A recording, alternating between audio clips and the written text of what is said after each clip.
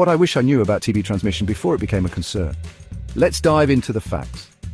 Tuberculosis, or TB, spreads mainly through the air.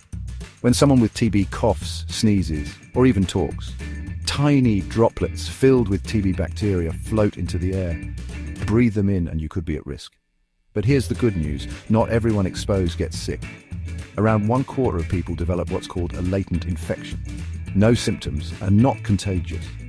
But watch out, if untreated, latent TB can turn active and infectious too. So what can you do? Simple. Maintain good hygiene, wash your hands often, wear masks, and keep spaces well ventilated. And if you have a persistent cough, see a doctor. Understanding TB transmission helps us protect ourselves and each other. Let's stay informed and stay safe.